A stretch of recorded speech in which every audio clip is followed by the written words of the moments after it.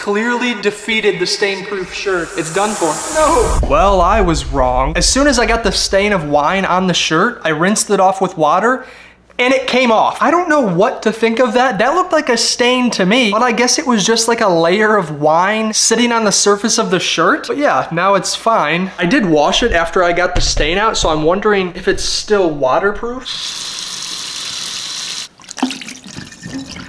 It's completely dry. But there's gotta be something that'll stain it, right?